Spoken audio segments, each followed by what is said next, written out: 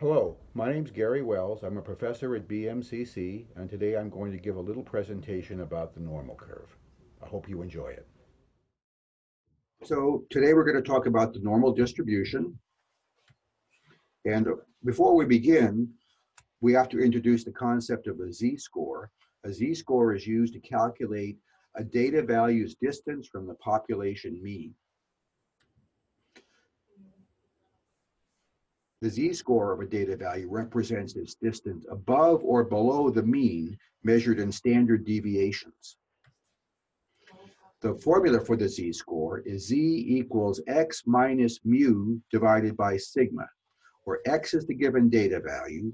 The lowercase Greek letter mu, written like this, is the population mean, and the lowercase Greek letter sigma, written like this, is the population standard deviation.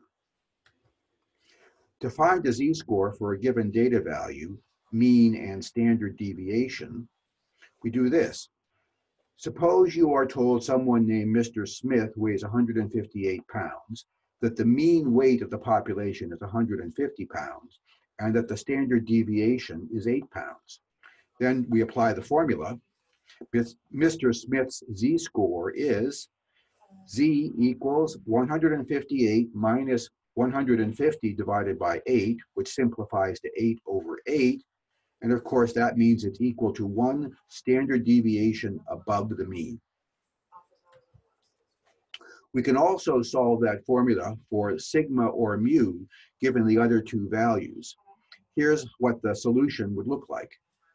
Sigma would be equal to x minus mu over z, and mu would be equal to x minus z times sigma. To find the z-score for a sample mean and sample standard deviation, we use a slightly different formula. But when we're working with the sample, we use x bar to represent the sample mean, and lowercase s is the sample standard deviation. So the formula is z equals x minus x bar divided by s, where again, x is the data value. So now we can talk about the normal distribution.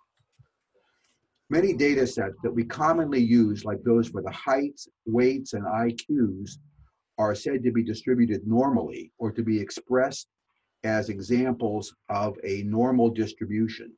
Such a distribution has the following properties. The mean, mode, and median are all equal. The curve is symmetric about the center, in other words, around the mean. Exactly half of the values are to the left of the center and exactly half are to the right. And the total area under the curve is equal to 1.000 or 100%. The standard normal distribution is also called the bell curve, and you can see that it looks a little bit like a bell. We can find the area under the curve for a given z-score using common tables. And this table shows the percent of the area to the left of z, and we'll use it as follows.